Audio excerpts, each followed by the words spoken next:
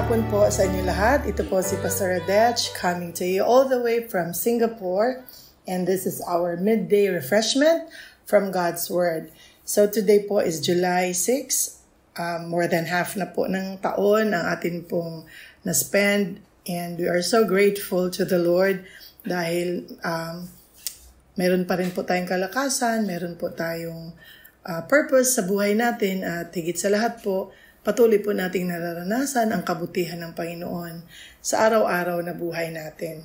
So today po ay pag-uusapan naman natin po yung tungkol sa hindi natin pagkakaroon ng mga bagay-bagay simply because hindi tayo nag-pray. Pero bago po natin yun ituloy ay mag-ask muna po tayo sa Holy Spirit para tayo po ay gabayan at siya po ang magpaliwanag sa atin at mag-enlighten sa ating mga isip. Let us pray.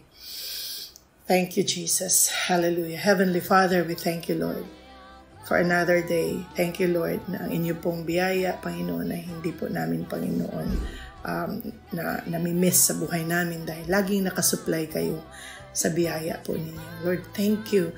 Maging sa provision sa araw-araw. Lord, sa kalakasan, sa protection, Lord, sa pagtugon sa mga pangangailangan, sa pagsagot sa aming mga panalangin, and even, Lord God, sa mga bagay na hindi namin hinihingi, kayo rin po ang nagsusupply. Salamat, Lord, sa buhay ng aming mga kamag-anak, mga loved ones. Salamat, Lord, sa trabaho, sa employment. Salamat, Lord, na hindi kami, Panginoon, nagkukulang at hindi kami, Panginoon, na nakakaranas, Lord, ng sobrang problema na hindi namin nakakayanan. Thank you, Lord. And we also thank you, God, na pawala na po, inaalis niyo na po in your perfect time ang COVID pandemic. Salamat ng marami, Panginoon, dahil bagamat ito ay hindi ninyo gawa, hindi ito nanggaling sa trono ng Diyos, itong masamang pangyayaring ito. Ito po'y kapahintulutan po ninyo at meron kayong kapangyarihan kung kailan ito po pwedeng umalis na talaga. Salamat na malapit na po itong mangyari. Salamat, Panginoon, na dinidinig ninyo ang aming prayers. Thank you, Lord, in the name of Jesus. Amen. So, ako po ay natutuwa na yung ating sharing lagi ay nagpapasimula sa panalangin. And I hope na nakikita ninyo or nakukuha ninyo yung aking personal na pagpapahalaga sa prayer. So, kapag wala po talagang prayer, mahirap pong umasa ng victory or success sa anumang area ng buhay. Ang atin pong topic for today, July 6, ay pinamagatan ko pong you don't have it because you didn't ask God for it. You don't have it because you didn't ask God for it. Or sa maiksing pananalita, you have not because you ask not. Hindi raw napapasa iyo isang bagay dahil hindi ka pa naghihingi. Noong mga nakaraang ilang araw po ay pinag-usapan natin yung ilang basics, ilan po sa mga basics of prayer. At binanggit ko po doon yung praying and then forgiving, yung papaano po nagka-couple ang prayer and forgiveness. At binanggit po natin yung Mark 11:25, Psalm 66 verse 18, Isaiah 59 verses 1 to 3. And then pinag-usapan din po natin yung praying according to God's will. Yung makikita natin sa 1 John 5:14 and 15. At binanggit din po natin yung praying with right motive, yung tamang motibo na sinasabi sa James 4 verse 3 na dapat mag-pray ng tama, selfless na mga motibo. And then syempre binanggit din po natin yung praying by faith sa Mark 11:24 na hindi ka pwedeng mag-pray kung hindi ka mananampalataya kasi paano ka magpipray? Paano ka magkakaroon ka ba ng sagot kung nagpipray ka na hindi ka naniniwala? Hindi ka naniniwala sa nagpipray ka nga, wala ka namang faith. So hindi mo po pwedeng sabihin na yung prayer mo ay effective. So yun, pag nagpray tayo, dapat po by faith. Dapat meron pong pananampalataya. At sayang po ang panalangin kung walang faith dahil sabi sa James 1, huwag ka nang umasa na tatanggap ka kung humihingi ka ng may pagdududa. And then, syempre po, last but not the least, at marami pa naman pong iba pang basics po sa prayer, dito po sa 5 na binanggit ko last time, praying in Jesus' name, sa pangalan ng Panginoon, John 14:14. Manalangin ka sa pangalan ng Panginoong Jesus at ikaw ay tutugunin niya. So ito po mga basic, ito po mga payak na sabihin natin parang ingredients or considerations sa pagpipray ay madali naman pong matandaan. Pero po, para yan sa mga taong nagpipray. But what about those people na ayaw nilang magpray? May mga tao po, alam niyo po ba, may mga tao na pag nakarinig na sila ng word na prayer, parang bigat na sila, parang tamad na tamad sila. Kasi yung nakalakihan nila po ng mga panalangin, yung minimemorya, yung mga panalangin na parang paulit-ulit, mga panalangin na parang hindi naman naiintindihan yung iba, yun po ang nakalakihan nila. Kaya pag nakarinig sila ng word na prayer, or panalangin, or pangamuyo, pagampo sa Bisaya, akala nila burden ito, or mahirap gawin, para bang, parang uphill climb, para bang gasubida ang paglakaw kay lisod magampo. Kapoy. Pero alam nyo ba, sayang po, kung hindi tayo nagpipray. Kasi ang pananalangin po ay mismo ang Panginoong Jesus ang nagturo sa atin dahil alam niya kapag tayo po ay humingi, tayo po ay pagbibigyan. Ang atin pong teksto for today ay matatagpuan natin sa James chapter 4 verse 2. Ang sabi po dito, you lust, L-U-S-T, you lust and do not have. You murder and covet and cannot obtain. You fight and war, yet you do not have because you do not ask. You do not have because you do not ask. Sa Tagalog, sabi po doon, may mga ninanais kayo, pero hindi nyo nakakamtan. Kaya handa kayong pumatay dahil dito. May mga gusto kayong makuha at kapag hindi ito nangyari, nag-aaway-away kayo. Hindi nyo nakakamtan ang mga ninanais ninyo dahil hindi kayo humihingi sa Diyos. So, may mga tao po na malaki ang mga nawawala sa kanila. Marami ang mga blessing na hindi tuloy nila natatanggap dahil lang sa lack of prayer, kawalan ng pananalangin. Kaya dili man sila mag-ampo, dunay mga butang nga wala mahatag sa ila. Si Jesus po, doon po sa Mark 1:35, makikita natin doon na maaga pa lang po, very early in the morning, sabi po doon sa New King James, while it was still dark, madilim pa lang po, ang Panginoon daw po ay pumunta na sa isang tahimik na lugar at doon ay nanalangin. So, ang Panginoon po ang ating pinaka-ultimo, pinaka-importante, pinakamalaking halimbawa kung ano ang dapat nating gawin sa buhay na ito, paano tayo magsalita, paano tayo magmahal, paano tayo magbigay, paano tayo makipag-usap. Ang Panginoon at ang kanyang mga halimbawa po, ang pinakamataas na uri, pinakasukdulan na example, pinaka-importante, pinakadakko nga kanang angay sundugon ang mga lihok o panultihon sa atong Ginoong Jesus. At siya po ay nagpray. He prayed. Mark 1:35, rising very early in the morning, while it was still dark, he departed and went out to a desolate place, and there he prayed. So, malinaw po, may mga bagay na hindi natin natatanggap dahil hindi tayo nagpipray. At bakit nga ba hindi ka nagpipray? Dahil sa pagkadinig mo pa lang nung salitang mag-pray ka or let's pray, para bang, po yung kakapagod yan, mag-pray. Ang bigat-bigat sa isip. Siguro po, mas magiging madali sa atin kapag pinalitan natin yung term. Siguro mas madaling tanggapin yung sabihin na lang natin na, uy, makipag-usap ka sa Lord. Sabihin mo sa Kanya ang mga pangangailangan mo. Pag narinig natin yung, uy, magsabi ka sa Lord ng mga pangangailangan mo, parang nagiging mas madali po. Di po ba? Parang nagiging mas magaan.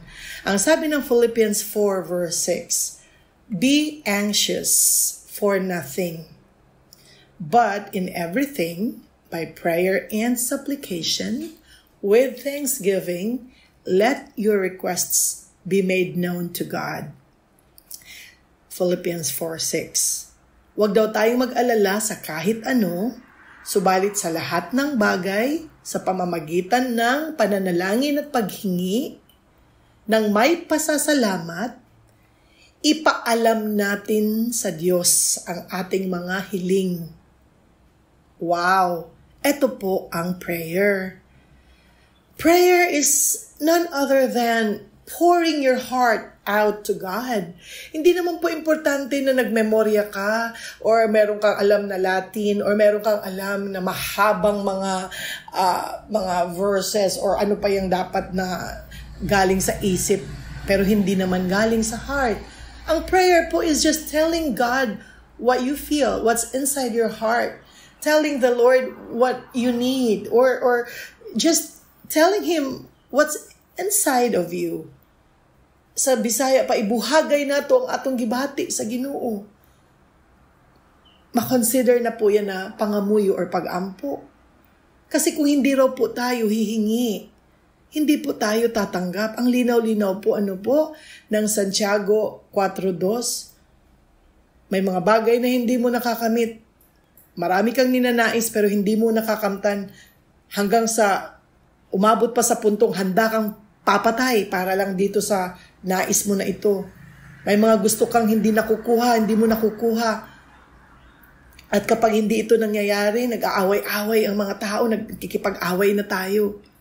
Hindi natin nakakamtan ang mga ninanais natin dahil nga daw hindi tayo humihingi sa Diyos. Kaya manghingi po tayo. Huwag nating sayangin yung ating privilege. It is a privilege na ibinigay ng Diyos sa atin na makipag-usap tayo sa Diyos. Makipag-usap tayo sa Panginoon dahil ang sabi niya sa Mateo 7:7-8, Matthew 7:7 and 8, ask and it will be given to you. Seek and you will find. Knock and it will be opened to you. For everyone who asks receives, and he who seeks finds.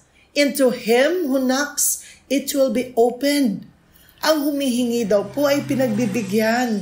Ang naghahanap ay makakasumpong, makakatagpo. At ang kumakatok ay pagbubuksan. Praise God. Hallelujah. Simple lang po na paalala today. Hindi po nakakapagod mag-pray. Alam niyo po, pag may nagtanong sa akin, paano ba mag-pray na hindi ako napapagod o nabibigatan? Alam niyo po, minsan it helps pag kumuha kayo ng notebook. Tapos yung notebook po, i-assign niyo bilang prayer notebook. Kung hindi kayo marunong magsalita, hindi kayo marunong magsambit ng panalangin, isulat niyo na lang po. Halimbawa, sa isang notebook, sa isang page, isulat niyo July 6, 2020. Lord, ito po ang aking mga kahilingan in Jesus' name. Number 1, gusto ko po, Lord, makatapos ang anak ko sa pag-aaral. Number 2, Lord, hingi po ako in the name of Jesus. Hingi po ako ng bahay. Number 3, Lord, in the name of Jesus, hingi po ako, Lord, ng increase ng aking sahod. Number 4, in Jesus' name, Panginoon, humihingi po ako ng mas magandang pangangatawan para sa akin at sa aking mga mahal sa buhay. Etc. etc. Yung isinulat niyo po doon sa page na yon ng notebook, panalangin na po yun. At idulog niyo sa Panginoon, Lord, nakita niyo po, nabasa niyo po ang mga sinulat ko. Ito po ang prayers ko, Lord. Ito po ang mga panalangin ko. Ito po ang laman ng heart ko. In Jesus' name. At habang ginagawa niyo po yung inyong prayer list, tingnan niyo ang heart niyo kung meron pa bang natitirang kasalanan na hindi niyo naisuko sa Lord. Tanggalin niyo na po yun doon, magpatawad na kayo at humingi na kayo ng tawad. And then, kapag meron pa kayo nakikitang mga natitira pa na ibang kasalanan na hindi naman involved ang ibang tao, halimbawa po yung sin po ng pagsisinungaling, yung kasalanan po na madaling magalit, yun, i-give up na natin sa Lord yun. At patawarin din natin ang ating sarili. At syempre, yung mga prayers natin na ililista natin, sisiguraduhin natin na mga panalangin yun na nasa gitna ng kalooban ng Diyos. At di po ba, lagi ko pong binabanggit, ang kalooban ng Lord ay nasa Biblia. Makikita natin sa Holy Bible, Word of God, ang kanyang kalooban. Siguro naman yung humingi ka ng pagkain sa pamilya mo, bahay para sa family mo, good health para sa amo mo at sa sarili mo, good health para sa mga churchmates mo. Yan po ay mga bagay na hindi labag sa kalooban ng Diyos. Kaya talagang didinggin ng Lord yan. Praise God. Meron nga pong isang research, kababasa ko lang po kanina habang nagpe-prepara po ako para sa sharing na ito. May binasa po ako mga researches. Isa pong research nagsabi doon na sa buong mundo raw po ang pinaka maraming panalangin na ginagawa ng mga tao sa iba't ibang bansa ay mga panalangin para sa pamilya at mga kaibigan at mga taong nakakonekta sa buhay ng individual na nagpipray. So napakahalaga po na tayo po ay may mga friends para tayo po ay may nagpipray sa atin. Mahalaga rin po na meron tayong friends na pinagpipray natin. Para po itong mundong ito ay maging matahimik, no? Maging maayos, maging peaceful. Dahil kung tayo po ay nagpapanalanginan sa bawat isa at ang Panginoon po ay naririnig, nakikinig niya yung ating panalangin, praise God. Alam niyo po, mas magiging matahimik, mas magiging bayapa, mas magiging loving ang buong mundo. Praise God. Sabi po ng Ephesians 6:18, pray in the Spirit at all times with every kind of prayer and petition. Basahin po natin sa New King James, praying always with all prayer and supplication in the Spirit, being watchful to this end with perseverance and supplication for all the saints. Manalangin daw po tayo para sa lahat. No, sabi din po ng Colossians 4 verse 2, devote yourselves to prayer, being watchful and thankful. And then, sabi po sa 1 Timothy chapter 2, verse 1, sabi po sa New King James Version, I exhort, I remind, I urge, first of all, that supplications, prayers, intercessions, and giving of thanks be made for all men. For all men. Lahat daw po ay atin pong ipanalangin. Lahat ng tao ay atin pong ipanalangin. Di lalo na po ang mga friends and loved ones, lalo na po ang mga taong konektado sa buhay natin. Employers natin, mga kasama natin sa work, mga dati nating classmates, mga batchmates natin ng college or high school, anybody and everybody na idinala ng Lord sa ating buhay, ay pwede nating ipanalangin. Kaya tayo po ay maging masigasig sa pagpipray, masigasig sa paghingi sa Panginoon. Kasi di po ba nga, yun nga po, hindi po tayo nakakatanggap dahil hindi po tayo nagpipray. We don't have that particular thing because we haven't asked God for it. So, if there's something in your life that's not there, ask yourself, nahingi mo na po ba yan sa Lord? Dahil malinaw po, babalikan natin ang ating teksto, James 4 verse 2. You have not because you ask not. So, mag-pray po kayo, humingi kayo, dahil ang Diyos ay sumasagot. Ang Diyos ay tumutugon. He is an answering God. At siya po ay tapat. Siya po ay faithful. Siya po ay hindi tao na marunong magsinungaling. He is not a man that he should lie. Sabi po ng Numbers 19 verse 23. God is not a man that he should lie. Hindi siya tao na nagsisinungaling. Kapag may promise po siya, siya po ay tumutugon. At sabi ng Hebrews 10:23, hawakan natin Panghawakan natin mabuti ang pag-asa na atin pong pinanampalatayanan dahil po siya na nangako ay tapat.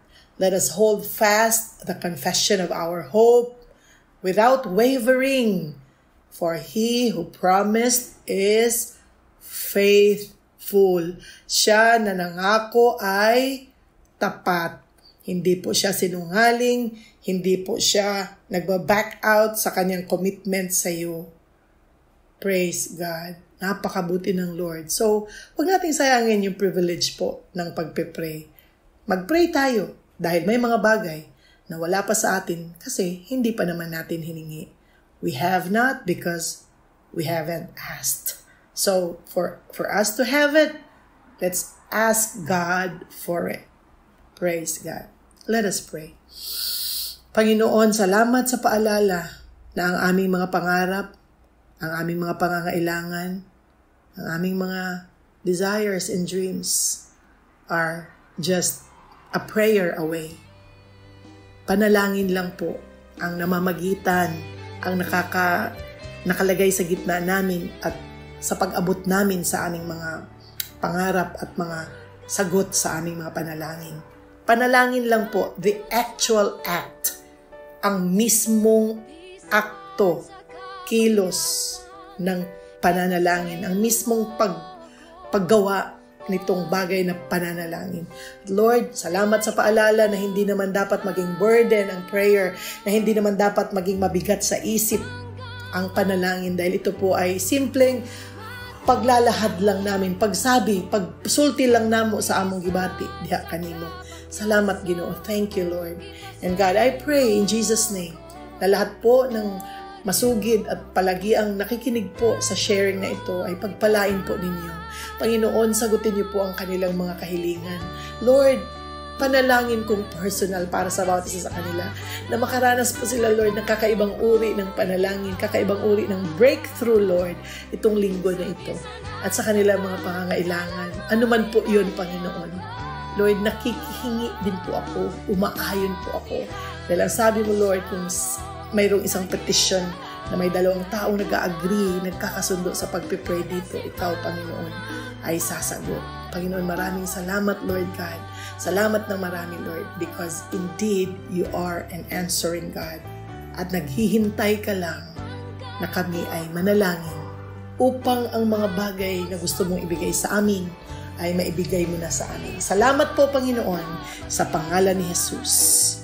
Amen. Praise God. So, praise the Lord po. Huwag po nating isipin na mahirap mag-pray. Huwag nating isipin na mabigat, nakakatamad mag-pray, nakakapagod. Kasi po, kung kayo ay hindi marunong magsalita, hindi marunong mag-pray, sa isip, pwede rin pong mag-pray sa isip lang. At kung talagang mahirap pa rin gawin yun, kung hindi pa rin ninyo kaya yung mag-pray na isip lang, kumuha kayo ng notebook, bumili kayo ng notebook sa araw na ito, lagyan nyo ng label, my prayer notebook. At mula ngayong gabi, isulat nyo lahat ng inyong mga pangarap, mga panalangin, mga pangangailangan. And you know what? Mararamdaman ninyo, mararanasan ninyo ang certain sense of freedom. Dahil hanggat nasa isip at puso ninyo yung mga needs na yan, ang bigat, mas mabigat ang hindi mag-pray kaysa sa mag-pray. Praise God. I hope I have challenged you enough. I hope I've encouraged you enough na makapagsimula ng isang prayer life sa Panginoong Jesus. Salamat po sa inyong panahon. Salamat po sa pagsama ninyo sa akin. Ito po si Pastor Adech. I will keep you in my thoughts. I'll keep you in my prayers. I will keep you in my heart. God bless you po.